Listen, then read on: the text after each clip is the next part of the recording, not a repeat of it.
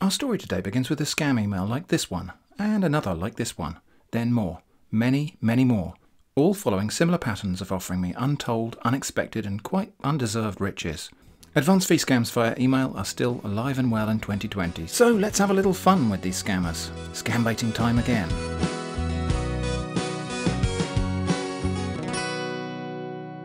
Now we're going to be communicating with a few dozen assorted scammers in this session and often jumping from one to another. My advice to you is don't try too hard to keep track of who is whom, because I didn't. I'll try to keep conversations in thread where I can, but let's just go with the flow. So David McKay from the Federal Reserve Bank or the Royal Bank of Canada, it doesn't seem to matter, contacted me with this story. Attention customer, sum of $4 million. Sequel to the delays and encumbrances relating to the release of your deposited winning prize from Coca-Cola Company contest, total sum of $4 million from this bank, we wish to notify you that your payment has been approved and forwarded to our corresponding banker centre, Federal Reserve Bank USA, for final remittance to your bank account today. We did transfer the funds directly into your bank account, but due to the President Donald Trump new method of financial obligations, he gave an instruction that any funds above $1 million United States dollars will be transferred to the correspondent bank in USA required FDIC insurance coverage, but your failure to come up with the needed fee, your fund was placed on hold by FDIC and deposited into Federal Reserve Bank USA. I replied, I don't drink Coca-Cola. Can I get the same price from Pepsi? Then I copied his email address and saved it in a text file. Next up, General Elizabeth Hoisington wrote to me to say, I sincerely apologise for intruding into your privacy. This might come as a surprise to you, but nothing is more distressing to me at this time, as I find myself forced by events beyond my control. I have summoned courage to contact you. Am 45 years old lady, am a widow, and I had a son who is now 16 years of age. Some money in various currencies were discovered in barrels at a farmhouse in the Middle East during a rescue operation in Iraq War. And it was agreed by Staff Sergeant Kenneth Buff and myself that some part of these money be shared between both of us. I was given a total of $5 million as my own share. I kept this money in a consignment for a long while with a security company, which I declared and deposit as my personal effects, and it's been secured and protected for years now with the Diplomatic Delivery Service. Now the war in Iraq is over, and all possible problems that could have emanated from the shared money has been totally cleaned up, and all file closed, and so on and so on. Ah yes, the war riches story. The old ones are the good ones. I replied, the war is never over, Elizabeth. Copied the email address and added it to my file. Shirley Fosgate emailed me with a story about her rich late husband had died very quickly and left her with too many $1 million, and what with her own impending death, perhaps I could help in distributing the money to charity. I replied, okay Shirley, what do you need me to do? By the way, I'm sorry to hear about your husband. The 4-day death disease is something I've heard of before and it's no laughing matter. Oh, and I copied her email address and saved it in my list. Dr. Patrick J. Burke wrote to me about confirmation of my payment of $17.50. Hardly worth the effort. Oh, no, wait, it's $17.5 million. And all I needed to do was send him my personal information. You know, the kind of stuff you should never share with a stranger on the internet. This time the scammer actually wanted my login credentials for my email account. I replied, I don't understand what this is about. I've not ordered any shipment. And then I added his email to the list. By this time, Federal Reserve Bank, who'd offered me the Coca-Cola prize money, had replied, asking, no, wait, saying, so have you received it? I said, no, I don't know what it is. They said, it is your fund. That is the fund that was transferred here in Federal Reserve to transfer to you. The fund are with me to transfer to you, as I told you at the first email. I said, oh, okay. They said, yes, so how do you want to receive it? I said, yes, please, I definitely would like to receive it. They tried to explain all over again that this was about $4 million of funds. I left it there for a moment because while that had all been happening, I'd also been busy with some other scammers. Universal Credit Finance contacted me, a complete stranger, to offer me a loan. I asked, is this a credible loan offer?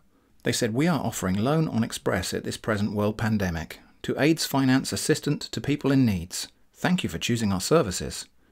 I said, understood. Is it a credible loan though? They said, yes. I added them to the list. Meanwhile, Billy Carmen also wanted to offer me a loan to improve my business or standard of living. I asked, is this a credible loan? Billy said, yes, the loan is absolutely credible. I asked, in what way? Billy asked, do you truly need the loan? I replied, and now copying in all of my scammers on the list, numbering 20, some of which I haven't introduced to you yet. Honestly, Billy, I'm not so sure now because I just received an amazing email about a deal where I will be presented as the legal heir of some dead millionaire, so I think financial worries are about to become a thing of the past for me. Let's just jump back a bit and see some of those other scammers as they joined. Stefano Pessina had emailed me to say, I am Stefano Pessina. I am Italian Monegasque billionaire businessman and the Vice Chairman, Chief Executive Officer, CEO, and the largest single shareholder of Walgreens Boots Alliance. Because that's obviously what billionaires do, right? They email complete strangers saying, hello, I'm a billionaire. Of course. Anyway, Stefano had only offered me one congratulation and one regard, so I put him straight on the list. But I did take my time to say, that's pretty amazing. Wow, what next? And he wrote back with one of those standard scam templates assuring me not to be bothered why I've been contacted for this donation, as he had done so from pure motive, telling me again that he's a billionaire, because what's the point of being a billionaire if you aren't even going to keep saying I'm a billionaire? And asking for my personal details, you know, the sort of personal details you should never share with a stranger on the internet. Meanwhile, Smith Jonathan, whose email address was actually Paul Martin's, and some numbers I'm not going to show you, wrote to say, Parent Directory, I understand you may be occupied, and I'm not sure if the email I sent before this made it through to you. I would greatly appreciate a reply to this email if received. Have a great day. I replied, are you Smith Jonathan or Paul Martins? He responded with the very familiar story about trying to embezzle the estate of a late client, but at least he confirmed his name as Mr. Smith Jonathan. I said, Dear Smith, thank you, what do I need to do next? And I added him to the list. And so it went on. Roy Peterson had a project of 4.5 million for me, and asked me to email back on how to proceed. I said, I am a qualified Prince 2 project manager, I think I can help. Roy immediately responded with a story about how he was rich, dying from something called blood cancer, and wanted some stranger to whom he could donate his fortune for purely charitable purposes. All pretty standard.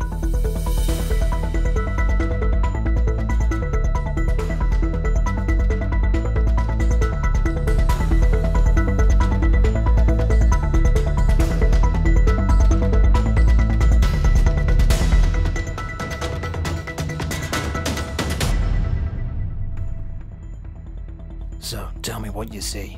It's a microscope? Yeah, very funny. Now tell me what you see on the slide. It looks like blood cancer. Is that even a thing? Check again. Yep, it's blood cancer, alright. Not like this.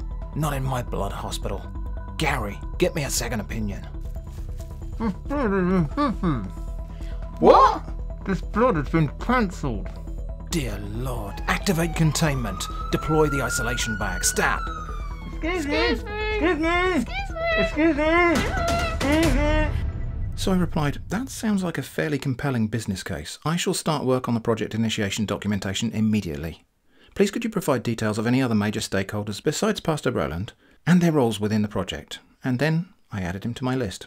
Mr. Kandiwapa Thomas, or maybe it was Mr. Temba Mbali, emailed me about $8.5 million in an escrow account, which was apparently due to me.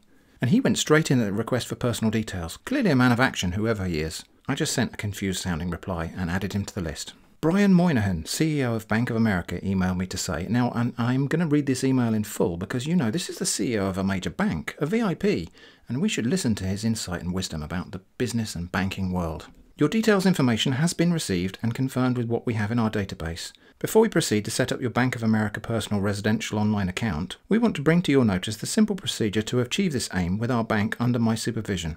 First and foremost, the origin of funds, as previously advised in my initial email, was from the United Nations Organization on Unpaid Payments from Deposit Funds in Africa, Asia, and Eastern Europe. Your name and contact information was retrieved from the shortlisted data on the file of the United Nations Organization. If you try to recollect, you would remember conducted some business in either of the mentioned three-tier regions, Africa, Asia and Eastern Europe, and the purpose of selection was randomly made by the United Nations Organization. Our bank stands out from the presently distressed banks in the United States and Northern America to enable the payment of your overdue transaction that has been pending for the past several years released. I want you to clearly understand that I am here to serve you according to the instruction from FBI, Homeland Security of States and United Nations Organization in particular. Moreover, I am not here to play any kind of joke with you. The clearances from Federal Reserve Bank and US Treasury Department to enable your online transfer go smoothly has been issued to our bank. Meanwhile, you have to clearly understand that before we can set up a new Bank of America personal residential online account for you here in our bank, the activation fee must be paid by you, and it will reflect in our database, and your original account, which was instructed from United Nations, will be activated. You have to send the sum of $100 Google Play or Steam Wallet card or iTunes Play card to activate your Bank of America personal residential online account. This payment will be credited to your online account before we can fully remit the amount of $12 million United States dollars. This is why it's important that we receive all Bank of America personal residential online account activation fee in our bank. which in turn would record and file the payment of $100 Google Play or Steam Wallet card and forward the information to our headquarters here in USA. The funds would be received, in turn registered into the system, and once it is cited, then an instruction would be issued out to that effect and the documentation would be formally presented to Federal Reserve Bank, just as described in my most recent correspondence with you explaining. Please, if you cannot afford to pay this $100 Google Play or Steam Wallet card, don't reply to my email. We don't have time to beg you to set up Bank of America Personal Residential Online under our supervision. Once you buy the $100 USD dollars Google Play or Steam Wallet card, make sure you'll send the copy of the $100 USD dollars Google Play or Steam Wallet card here in our mail address, OK. Regards, Mr. Brian Moynihan, text SMS massage. Yes, that does sound exactly like the words of the CEO of one of the world's largest banks transacting directly with strangers using iTunes cards. I said, OK, and added him to the list. OK, so at this point, the list was big enough that I thought we could start having some fun with it, so from here on, I did two things. One, any new scam email was added to the list, and when I replied the first time, I just blind copied the rest of the list to annoy them. Two, any other reply or message, I open copied my reply to the whole list to confuse and annoy them. So I sent a reply to Brian Moynihan's email, copying the whole list, saying, I am confused about which one of you I should contact to continue this conversation, as you've all emailed me on seemingly quite similar matters.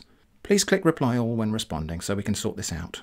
Stefano Pacino, who by now had forgotten how to spell his own name, was the first to reply. I got your email, and you don't have to forward me the message you received from another people, and you should follow your heart. You can contact them and ignored my message. And let me give the donation to someone else. Kindly follow your heart, thank you. Well, that's nice. So I replied, not sure, but my heart tells me that all these kind people should be included in our conversation. Federal Reserve Bank, however, thought they could steer the whole thing into their net and replied, note, you should contact here to continue this conversation. I replied, copying the whole group. OK. What about the other contacts, though? Ban James, you know Ban James, wrote to tell me about a compensation fund amounting to a paltry $200,000. I don't get out of bed for that sort of a scam. So I replied, copying the list, sounds pretty cool, but I think one of these other lads has it covered. Another one came in, asking me to contact Lucy Tamlin, ambassador to the Benin Republic, about 1.6 million compensation for something apparently scamming. I replied, CC the list, oh, hi Lucy, sure, I've heard about this someplace else too. Another one came in, looking like weird beat poetry, asking me to contact Obodo Michael about transferring those fund. You know, those fund. Oh, hi guys, working from home Shrimp here, and I just had a brilliant idea, so I thought I'd dial in and tell you about it. If you want to see this email turned into a beat poem, and you want to see Eric Castilla perform it, my buddy Eric Castilla, head off over to his channel, this link here, and comment on one of his videos to say, make a beat poem please, and maybe we can make him do it. So head off to his channel, request beat poetry, and subscribe over there, and maybe you'll see it happen. I replied to everyone saying, OK, that's great.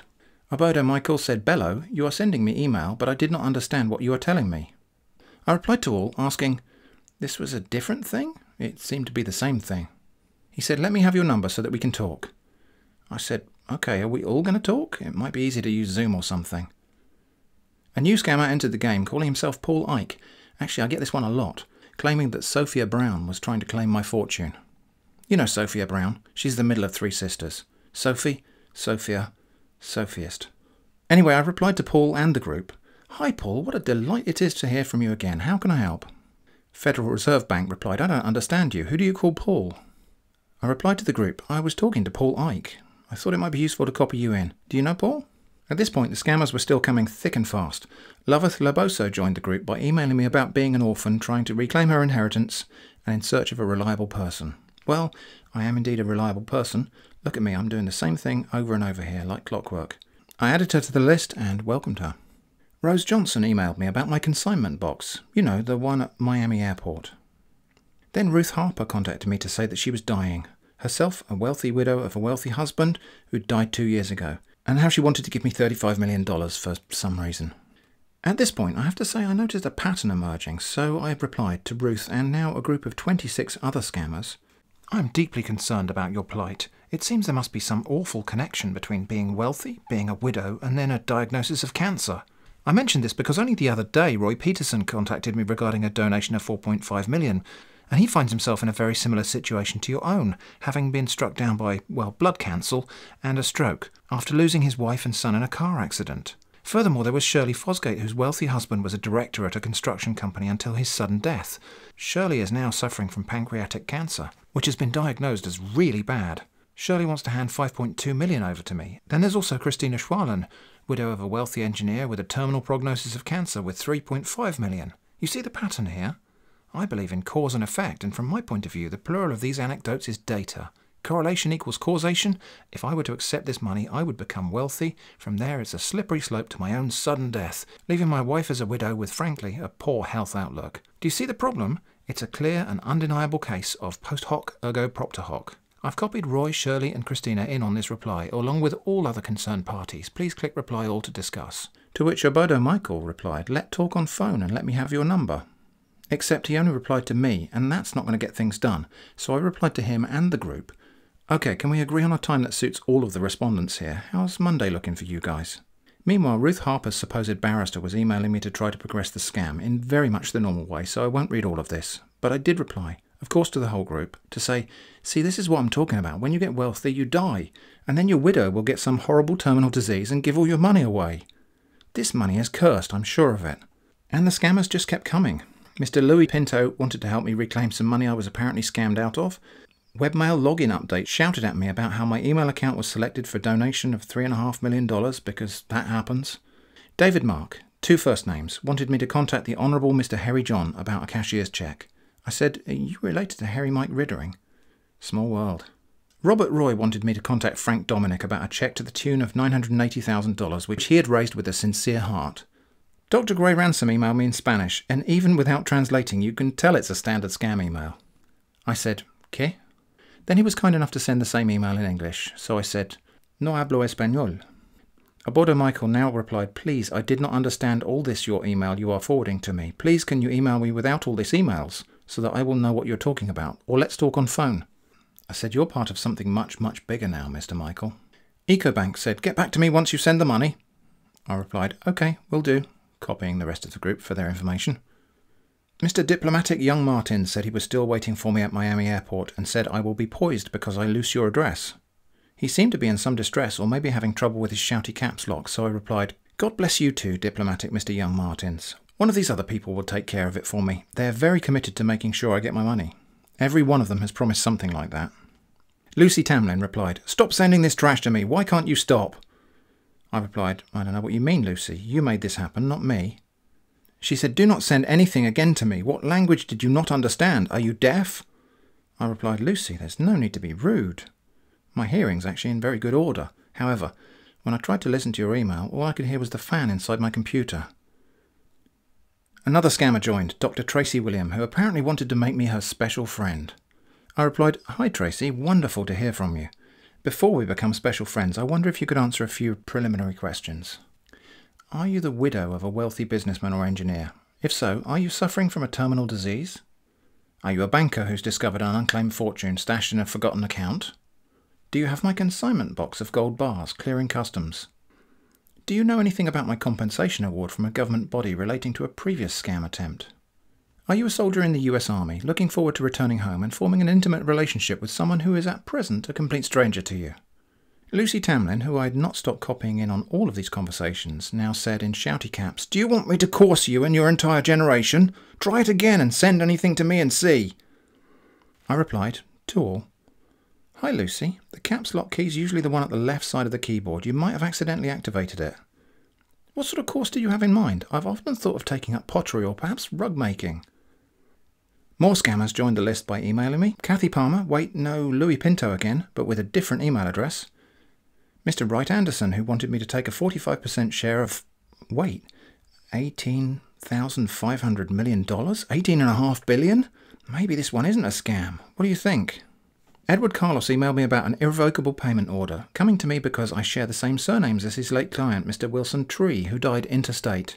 He was quite emphatic in saying, be rest assured your payment is now 100% guaranteed, and further advised to stop any further communications with every other person's, groups, institutions, financial outlets and agents, as they highly contributed delays to your funds. I replied, to the whole group, now numbering 34 scammers. I am sorry to hear about the death of Mr. Wilson Tree on the interstate. Road traffic fatalities are a cruel necessity of the modern world, so I suppose we should do everything in our power to promote them. It is the necessary price of progress. You mentioned something about stopping communications with other persons and groups. This may be difficult for a number of reasons, none of which are very important. More scammers joined. Diplomatic agent Mr. Mike Brown, emailing me about another consignment box and wanting payment in iTunes cards. Bobby William, an investment consultant who wanted to improve my life in some unspecified way, but I'm betting it involves millions of US dollars. John Tan, or maybe Michael Morgan, about concluding my fund claim. John Tan actually replied to warn me that there's so much fraud in the system. I replied to say, I'm distressed to hear there's fraud in the system. Is this a safe channel of communication? I'm scared there might be some criminal listening in. I mean, actually, there were now 39 criminals listening in because I'd copied them all into the email. Stefano Pacino, one of the first scammers on the list, had now had enough of all of these copies and said, "Please stop sending me message. Do not send me any message. Bye." I don't like please as an abbreviation. If you're going to say please, make the effort to say please. So I made this clear. This didn't seem to work, and Stefano just replied, "Please stop sending me message unless you want me to report you. Don't ever send me message again, please." I said, of course, copying everyone, "If you'll strike me down, I shall become more powerful than you could possibly imagine." Another scammer joined the list, Ms. Navi Pillay, offering me scam victim compensation from the UN apparently. Now, from time to time, on a journey such as this one, things get a little bit quiet and you have to do something to reignite the spark. We'll look at what I did for that after this short break to answer one of your frequently asked questions. Today's question is, surely if the scammer wants payment in Steam gift cards, they must be kids, probably gamers, right? Well, that's possible, of course, but there's almost no bar to entry for this kind of internet criminality, so a scammer could be almost anyone. But I would say just because they ask for Steam or iTunes or Google Play gift cards, it doesn't necessarily mean they want to play games or buy music or apps. They actually want money, and it turns out gift cards are a tremendously easy way to transfer money, almost untraceably. If someone wants you to put money in their bank, they have to reveal their bank account to you. If they ask you for the numbers from a gift card, they can just resell that gift card on some online marketplace, often for face value, sometimes even slightly above face value. Gift cards are just money, and they are one of the favourite exchange methods for criminals of all kinds, regardless of their age or whether they play games in their spare time. Anyway, so as I said, sometimes the scammers go quiet on a long project like this one and need a little pick-me-up, so I sent them all a gentle reminder. Oh, and I titled the email, "Here is the MTCN." Billy Carmen took the bait and asked, "Where is the MTCN?" I replied to the group, "There is no MTCN, obviously. I'm not going to send you money." But that got your attention. A brand new scammer entered the chat, and this one had such a lovely and utterly implausible scam scenario that I want to read it to you in full. Here it goes. I am Mr. Roy Adams, the software system engineer with the remittance department of CIBC, First Caribbean Bank, Grand Cayman Island. I came across your file diskette which was marked X, and your release disk painted red. I took time to study it and found out that some top directors of this bank are interested in your money because it is a large amount. In fact, they have planned to frustrate all your good efforts so that they will be able to divert your fund. I carefully studied your release disk and found out my bank's director in charge of administrative duties and 2 other directors of this bank are interested in your money, and they're ready to do everything possible to get you out of the picture so that they will divert your fund into their pockets. Their plan is to frustrate your fund release so that you will abandon your money, thereby giving them the chance to divert your money for themselves. The most painful part of this is these people do not have the fear of God in them. I will help you get your fund, but you must work with me discreetly as I cannot expose them, because of the fact they are top officials of this bank. All I need for you is to buy 2 special bank hard disks called the HD212 gig. Once you send me the money to buy these 2 new hard disks, I will buy them. Then I will download your fund transfer coordinates into the 2 new hard disks, after which I will slot them into our remittance motherboard system and trigger the transfer to hit any bank account you provide. Note that it's very important for you to furnish me with your bank account details where you want this money wired into by bank-to-bank fund transfer. Once the 2 new hard disks is purchased by you, I will use them to be transferring the sum of 5 million first to your nominated bank account. And once this first 5 million is received by you, then I will be transferring your fund in batches of 5 million for each wire transfer until your fund is fully remitted into your nominated bank account. Once this is done, I will appreciate any amount of money you will give me for helping you as soon as the fund is confirmed in your nominated bank account, and not before. I believe that you will surely reward me once your money is in your custody. Finally, please do not reveal all I have told you to anyone, because nobody is totally unaware of this plan by my directors of my bank to divert your fund. If you reveal what I have told you to anyone, then you have exposed my plan to help you, and I cannot help you again. All I need from you is to buy the required 2 new special HD212 gig bank hard disks. Once I hear from you, I'll tell you how much it will cost to buy these required bank hard disks and how you will send me the money to buy them. The money for the purchase of these required bank disks will be the only money that you will ever have to send, because once I buy the hard disks, I will use them for the bank-to-bank wire transfer of your fund. I cannot come back tomorrow and ask you for more money once you've sent the money for the hard disks, because that will make me a scammer. By the time your fund is successfully transferred into your nominated bank account, then all the people planning to divert your fund will be exposed and the devil will put them to shame, which will be a great victory for me as a Christian. Waiting for your immediate reply. Well, what an epic roller coaster of a scam. Discs, red paint, bank hard discs and the remittance motherboard. Pain, secrecy, God and the devil. And the clear assurance that this is not a scammer. I have never heard of any such thing before, and I said so. Then I realised I'd forgotten to copy in the whole list, so I remedied that in a follow-up email to say, sorry, I forgot to ask you the price of these discs. I didn't know this is how banks worked. This is really fascinating. He said, everything about this transaction is 100% genuine. The total amount contained in your file diskette, which is marked X, is $37 million, which includes interest, so please take note, I will transfer the amount to your nominated bank by electronic bank-to-bank wire transfer. I know that a lot of people are telling you have a different amount, but the sum of $37 million is what I will wire into your nominated bank account once you provide me with what I need. I will be brief because of the time and need to be discreet about this until your fund is safely in your nominated bank account. God is my witness to the fact that if you follow my sincere advice, your fund be digitally transferred by me and will surely hit your nominated bank account in 72 banking hours from the time of remittance. As a remittance system software engineer with our bank, I have already worked out the modalities of your fund remittance, which I will personally program and trigger using the required 2 new HD 212 gig hard disks. And so he went on and on about these HD 212 gig hard disks and the details of his scam.